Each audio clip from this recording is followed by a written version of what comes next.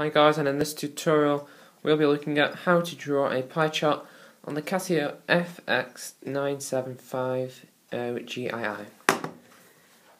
So the first thing we're going to do is we're going to turn on the calculator and we're going to click on menu.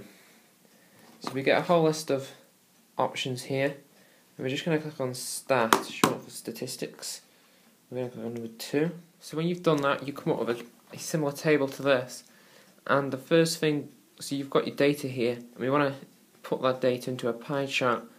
So we're just going to click on F1 here, and then we're going to click on set F6. So you've got this list of data here, and as you can already see, I've already got a pie chart selected.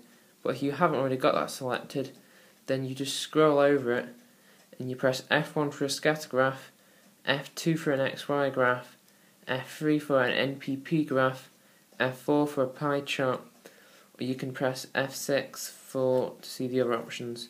So we're just going to click F4, and then what we're going to do is we're going to click exit.